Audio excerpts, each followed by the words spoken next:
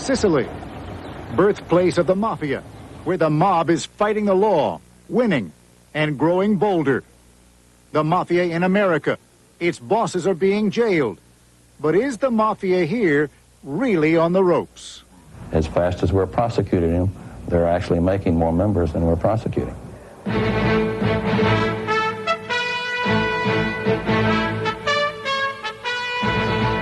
This is ABC News Nightline. Substituting for Ted Koppel and reporting from New York, Forrest Sawyer.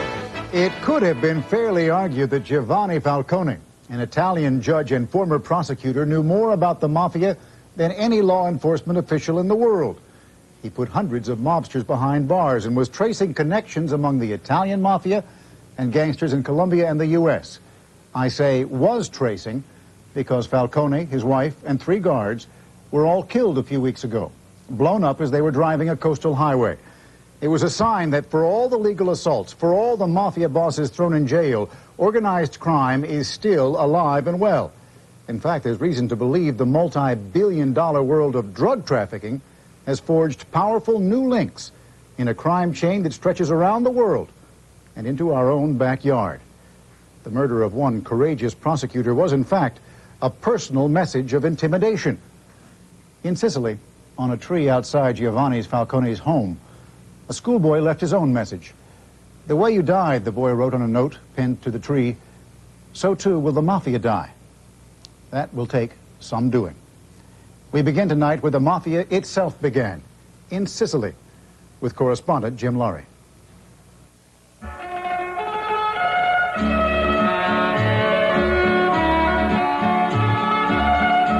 It is an island possessed of rural beauty and deceptive tranquility.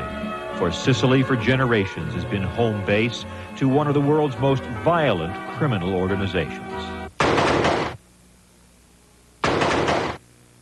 It is leaving an increasingly sickening legacy. In the past 10 years, the mafia has carried out hits on nearly 20 Italian law enforcement officials. The latest, Giovanni Falcone, Italy's #1 mafia fighter, who was murdered in May when his bulletproof car was blown up by remote-controlled explosives on a highway outside the capital of Palermo. I think Sicilian mafia has become stronger, for it has become an integral part of organized crime on a global scale.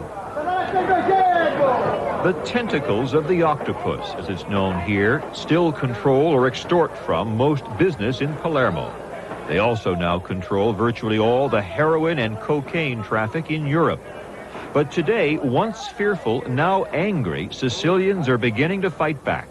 We want to fight the mafia with more strength than in the past time. The fight begins in the schools. Father Don Polo Tuturo teaches 8-year-olds mafia awareness. What do the mafia do wrong? Father Tuturo asks. They kill and sell drugs, this little girl answers. The hope is to break the cycle of fear and silence, omertà, which has surrounded the mafia and protected it here for generations. Father Tuturo asks children to draw their feelings about the mafia, a child's world of kidnappings and murder. Encouraged to report mafia crime and shun violence, the lecture ends with the symbolic breaking of a toy gun. Adults are beginning to act too.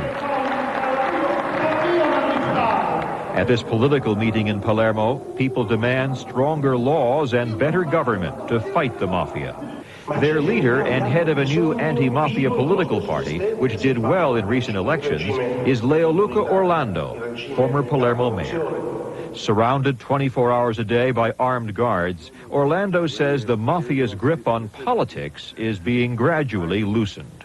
If we will be able to defeat the old politics, if we be able to defeat the politics that protects the mafia, probably we will be saved. But if there is progress in Palermo, there is caution in Corleone. This little town was made famous in the Godfather films and is the real-life home to no less than 3 mafia families. Few here, though, will speak against them. Non lo so. I don't know anything about mafiosi. We don't see them, we don't know them.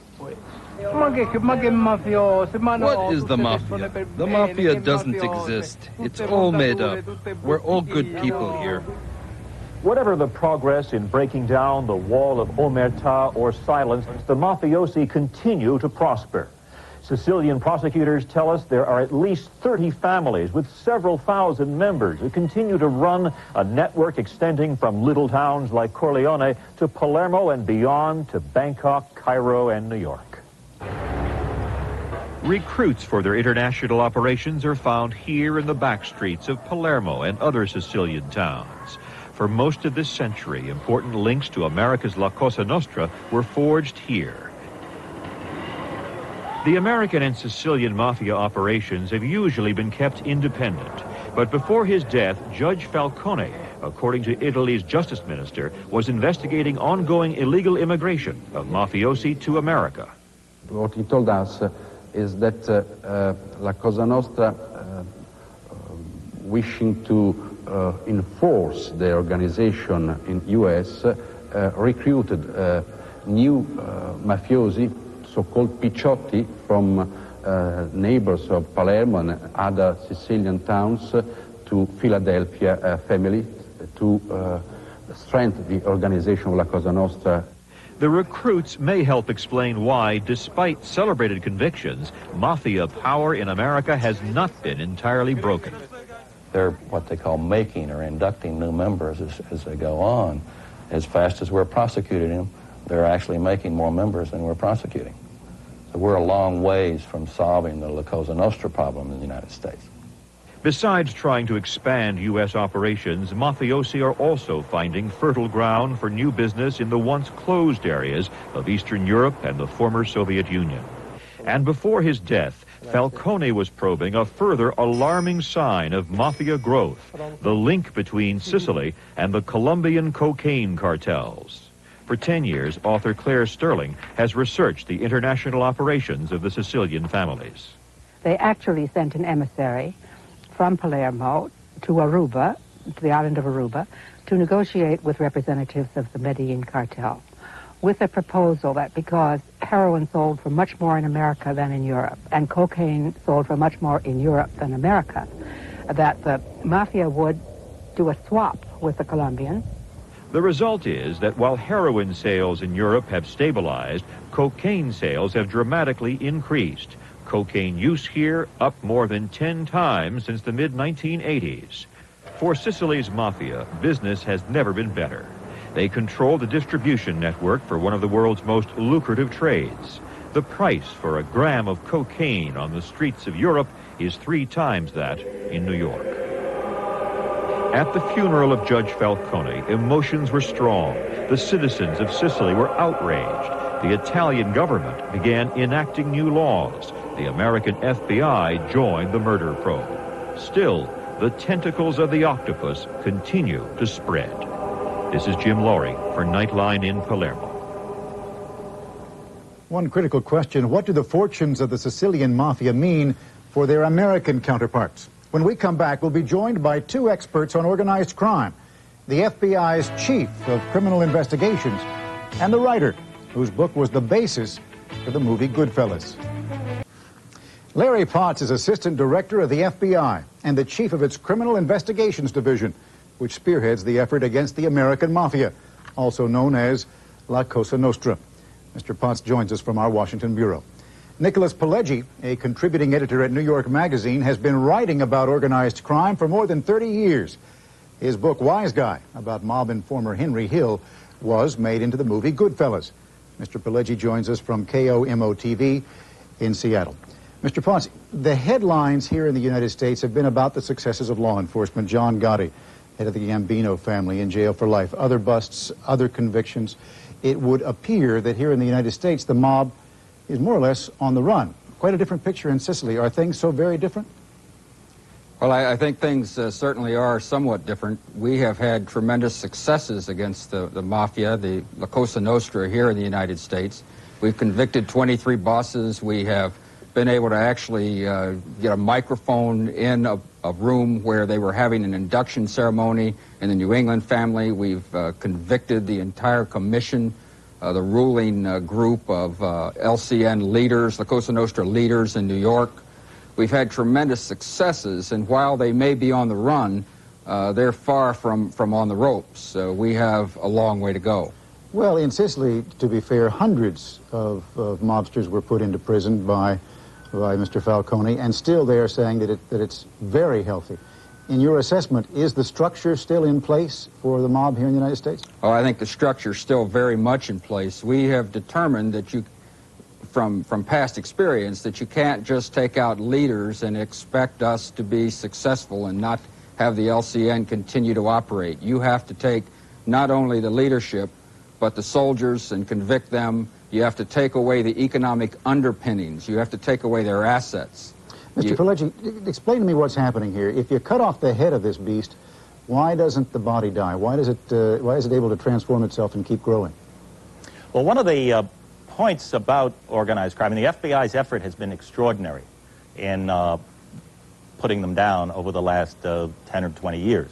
But the key to the mob's power is the fact that it has influence in the infrastructure of certain businesses. And as long as that power in those businesses exists, you're going to find that they're still a very powerful force. And I think that is the next step that the FBI is going after. How powerful are they now as compared to, let us say, 10, 15, 20 years ago? Well, they're not as powerful. My feeling is that they were the most powerful in the 50s. They had come through a 50-year period where most people didn't know they existed. At that point, you've got to remember, you had mob bosses calling mayors of cities. You had mob influence on a political level that would be unthinkable, happily, today. And I think since then, there's been a constant erosion of power on their part. But it's still enormously powerful. Mr. Potts, the way that we were hearing about Sicily is, in our piece from Jim Laurie, there is a sense that Sicily really is the center of power for the Italian mob. Is there a close connection between the American mafia and the Italian mafia? Oh, there is a very close connection. Historically, that's the beginnings of our La Cosa Nostra in Sicily. And there are such strong connections now that we have people who leave the Sicilian mafia, come to the United States, and actually take up positions of leadership within the La Cosa Nostra here. Are they running things from Italy, or are they running things from the United States, or are they separate organizations? Well, I think they're separate organizations. They're maybe separate divisions of a rather large organization, but we clearly have La Cosa Nostra allowing Sicilian mafia to operate in certain sections here in the United States, and we have Sicilian mafia actually taking part in leadership in certain families within the United States. Do you see that, Mr. Pileggi, or are they coming in at a lower level? Are they really sort of street guys? No, I think well, Larry is the expert. I think he's absolutely right. They are coming in, and they've been coming in since the early 60s, believe it or not. In America, the American-born wise guys are quite frightened of the Sicilian-born. And in fact, they have a derisive term for them here. They call them zips. And they keep coming up on the tapes. You see that the Sicilian-born guys are a little more deadly and are really pretty terrifying, even to the LCN guys born in the United States. It is still true that to be, help me with this, Nick, to be a made member of the mafia, you have to be pure Italian? Well, I believe that's true. That's correct. And they are drawing these people from Italy into the United States, Mr. Potts, because you have managed to weaken them so much here? Well, I think that there has always been an exchange, and I think that probably the fact that we have had some measure of success may contribute to that, but there's a significant heroin market here. Yeah. And where there's a significant heroin market, you're going to find the Sicilian mafia. All right, that's a terrific place for us to stop. When I come back, I would like to talk about the role of organized crime and the mafia in drug smuggling and how they are setting up a worldwide network when we return in just a moment.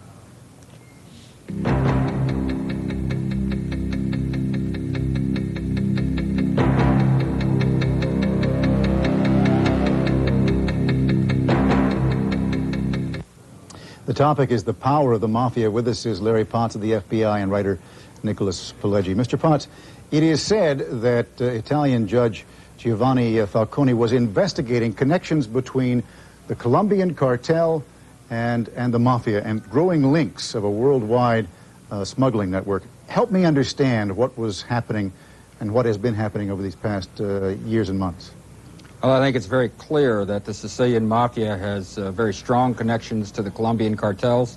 They have the Sicilian Mafia actually has a family headquartered in Caracas, Venezuela, right across the border from Colombia. Venezuela, a major transshipment center, and the Sicilian Mafia is a significant player, maybe the most significant player in Europe in terms of drug distribution. Now, are they involved in a kind of swap, heroin for cocaine?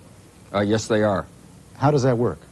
Well, I think that first of all, you have to realize that heroin is on the increase here. So there's an increased demand for heroin in this country, and Sicilian Mafia has clearly been able to furnish that. And with the new information that the Colombian cartels may now be involved and are definitely now involved in the production of poppies, we now know that they're going to be involved in heroin production and distribution also.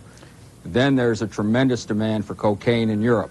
So through Colombia, through the United States, this cocaine is then shipped to Europe. So essentially we have two families where the mafia has been able to control the distribution of heroin, the Colombians have been able to control the distribution of cocaine, and they That's come correct. together and make a swap in areas where it's more expensive? Yes, sir, that's correct. And how much more money is this making for each of them? An enormous amount, I would guess. Enormous amount, billions of dollars. And this makes them how much more powerful in your estimation? Well, money is power. It's able to buy them the kind of public officials in various countries, to allow them to operate without concern of being arrested or prosecuted. It allows them to pretty much do what they please in certain areas. But, Mr. Pileggi, what you hear often in the United States is that this control and sale of drugs is really in the hands of Colombians or Jamaicans or Cubans, and that the mafia has been somewhere down the line and has been sort of displaced by these other kinds of organized crime groups. Is that not true? No, I don't think it is true. I think that while the United States has lots of different ethnic groups involved in the distribution of narcotics, the traditional LCN or Sicilian Mafia guys have been involved in it for many, many years, and they continue to be involved. It's very strong. They have the traditional smuggling routes. They go back 100 years, and they've maintained that strength. So what is the relationship among these various organized crime groups? Are they in competition, or are they in cooperation, or both? Quite often they're in cooperation, and quite often they're isolated from each other, and once in a while they have disputes. None of this stuff is orchestrated along organizational charts, as you might think of IBM or a major corporation. It's very ad hoc, and it's out there on the street. And it's all based on greed, the desire to make the buck. That's what the bottom line is here. That's right. I'll tell you where I get stuck, Mr. Potts, when I hear about the extraordinary successes that have been made by the FBI and by law enforcement in the United States and by Mr. Falcone as well, putting people in jail. And then you tell me they're still as powerful. They are aligning themselves with the Colombian cartel. They are forging worldwide networks. It sounds as though you're really swimming upstream. Well, sometimes I believe that we are, but we're making some successes by being able to use a statute that allows us not only to put them in jail for significant periods of time, and as you know, the commission members were each sentenced to 100 years in prison. Not only can we put them in jail for significant periods of time, but we also need to take, and have been taking, their assets away from them, and also take away their power base. If they are paying public officials, then we need to go after those public officials. If they are corrupting a labor union, then we need to prevent them from doing that and enjoin them and prevent them from having that kind of influence over the labor union. And as you know, this last December, the International Brotherhood of Teamsters had its first real free election in modern history, free of LCN, La Cosa Nostra influence. Mr. Pileggi, what you have been describing tonight, what Mr. Ponce has been describing tonight, is a kind of international coalition of organized crime. Is it fair to put it that way? Sure, you could say that. Against that, would you not need real international cooperation among law enforcement? I think you do, and I think What we're looking at, I feel, is we're just looking at the beginning of the battle.